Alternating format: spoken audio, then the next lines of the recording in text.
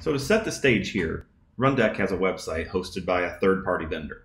And what we'll simulate here is a customer trying to access more information about Rundeck only to have a poor experience. So this vendor is a great hosting provider. They have terrific observability set up and they pick up on these troubles immediately. And they use PagerDuty to alert the team when there's actually something wrong. So as a customer landing on this site, the first compelling button for me may be this watch demo button. But as I click it, you see I'm getting these errors, and as is human nature, I start to button mash a few seconds trying to figure out what's going on before I eventually just give up and go on about my day. Right, so in a moment, I'm going to change context a little bit. I'm going to take on the role of this on-call engineer in PagerDuty. So as soon as my observability tools kind of learn about this issue and send that event into PagerDuty, I receive the page. And as a responsible on-call engineer, I immediately respond to this page and acknowledge this incident through the PagerDuty mobile app by clicking this little act button here on the very bottom bar. Okay, so far so good. We've acknowledged this incident and put human eyes on it in less than a minute.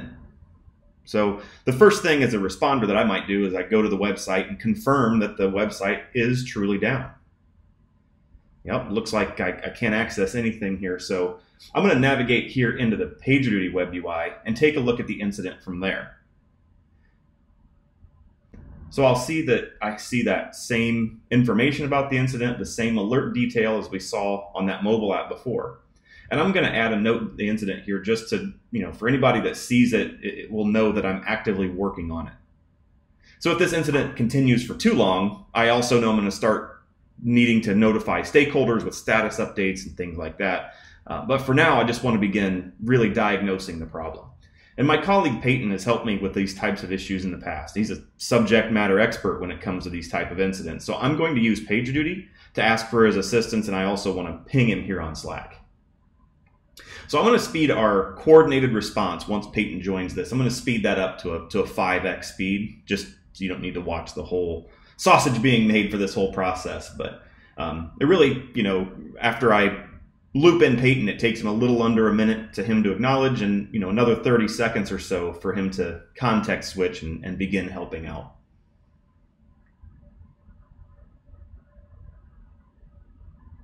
So you'll see we're running a series of diagnostic commands to really get to the root of that problem.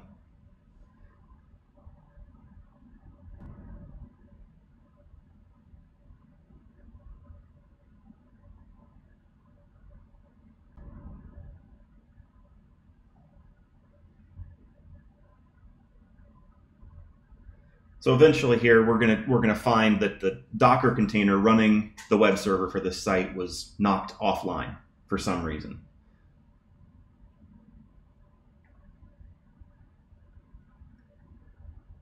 Peyton responds with his troubleshooting document. Peyton also is going to respond here with the actual command to deploy the Docker container.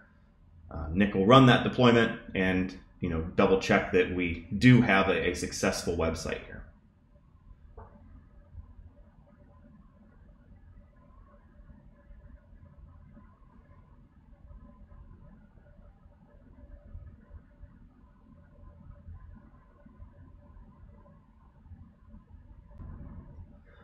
So I'm going to navigate back to the PagerDuty incident. We see the incident resolved itself once monitoring detected the healthy state, and we have a total incident duration here of 11 minutes.